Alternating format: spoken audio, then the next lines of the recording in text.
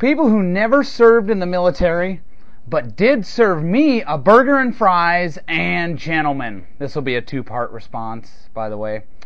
This is a response to Corporal Klinger. Loser Mccainisthrough. We'll have all the video titles below the video on the original URL, because we're responding to several of McStupid's videos, just in case McStupid changes the title of her videos, which she has done many times, or removes them and reloads them. If the title comes up different, McStupid has changed it. If the video doesn't come up at all, McStupid has removed it. We're going to attack McStupid's atheistic religion from a different angle, namely her oddball moral compass, which appears and disappears when it's expedient for her. Listen, folks, the question is not, do you need to believe in God to be a moral person? The answer is no. Can an atheist be a quote-unquote good citizen? Yes. The question is, where does McStupid get her belief in objective morality from, since she is an atheist? It could have a metaphysical origin, which she would reject. It could come from the individual, or it could come from the government. First, let's prove our contention that McStupid does indeed believe in objective morals.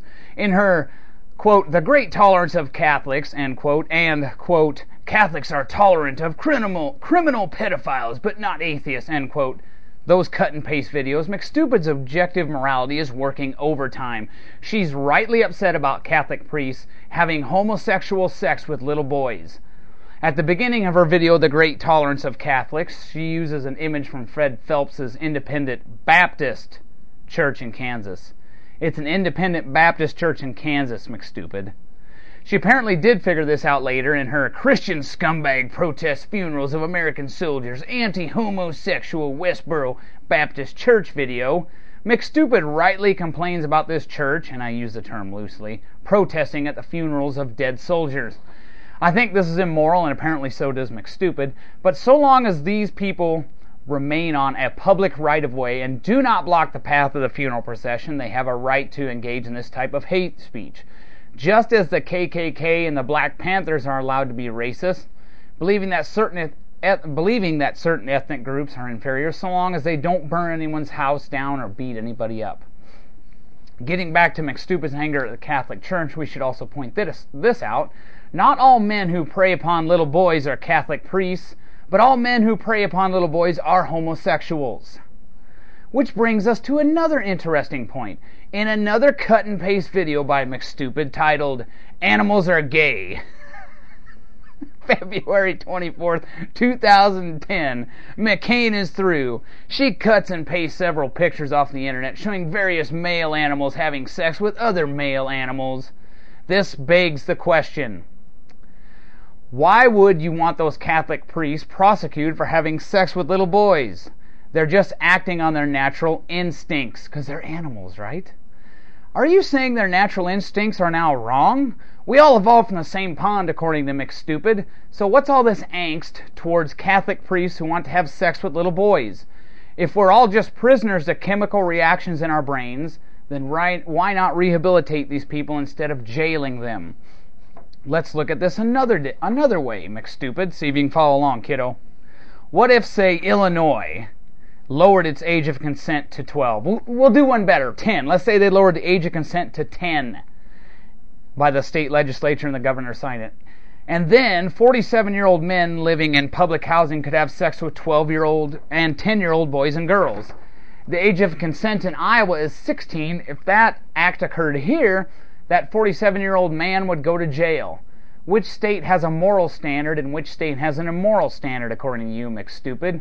What if a bunch of 10-year-old Catholic altar boys got permission from their parents for sex with priests and testified in court in favor of those Catholic priests? Would you still consider that immoral, McStupid? Would it still be an immoral act? Even if the state sanctioned it, would it be immoral? See if you can follow along, stupid. We would also like to thank McStupid for putting UTubeKookDetector in the tag of that video, and if you search UTubeKookDetector in her videos, you get several results. She's upset because I slapped her down on my website. Go to Kook Central, you'll find her on there. That proves our point that McStupid has responded to us several times in an indirect manner, except once. Let's continue. At the 6:29 mark of McStupid's unreferenced The Essential Atheist video, she quotes Katharine Hepburn, and spells her name wrong, by the way. as saying, quote, "I believe there's nothing we can know except that we should be kind to each other and do what we can for other people," end quote. She also fails to reference several quotes by the Founding Fathers proving they're atheists. Thomas Jefferson certainly wasn't a Christian, but he was no atheist. James Madison was a Founding Father and was a Christian. Let's pretend McStupid is right. All these people she quoted are atheists, and they had no problem with rich white men owning poor black men. I don't think that's going to help your case, little lady. McStupid also quotes Woodrow Wilson, who deported anti-war radicals to the Soviet Union during his presidency. We use we now, because we use a distorted voice on occasion, proving there are several people on this channel. We don't think that will help McStupid's case either. Here's what McStupid is saying. Here are a bunch of white atheists who think it's okay to own black people and deport people who don't agree with you. Is that immoral? Now I'd like to bring some comments made to a friend of mine, Jeremy Oyer 1. We won't reference who made these comments, but let's see, and this will go in with the slavery thing. Let's see if Mccainisthrough thinks these are immoral. Keep in mind, Jeremy Oyer's wife is from the Philippines. Just a few comments. Quote, "Oinker bribed a Filipino whore with American citizenship."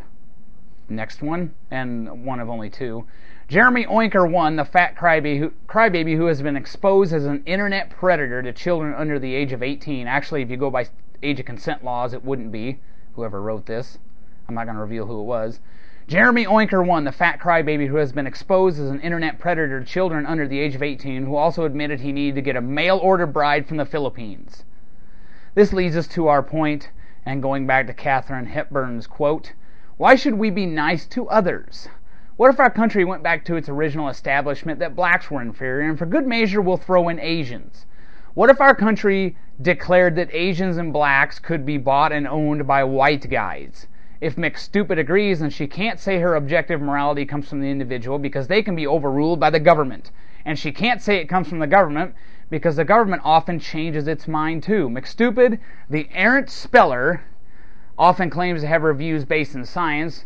Use the scientific method to prove to me that owning blacks is wrong and that the actions of the Nazis at Auschwitz was wrong." If she replies, "Nothing wants to be hurt," a relativist like Mussolini could retort, "It's survival of the fittest, and we've declared that certain races are half-evolved monkeys." What if a government comes into power and doesn't care if it hurts someone or something else? One could say they're being pragmatic by removing the inferior races from the gene pool. McStupid's moral compass might kick in here and she becomes offended, so let me quote from an article by Gary DeMar on subjective morality and natural selection. Quote, "The nothing butters are rampant in the world of atheism. Philosopher Daniel Dennett presupposes that the mind is somehow nothing but a physical phenomenon. Dawkins assures us that the universe is nothing but blind, pitiless indifference. Francis Crick tops it off with, we're nothing but a pack of neurons. If we're all nothing butters, why is it wrong for white nothing butters to own and sell black or Asian nothing butters? Human super niceness is a perversion of Darwinism because in a wild population it would be removed by natural selection. From a rational choice point of view, or from a Darwinian point of view, human super niceness is just plain dumb.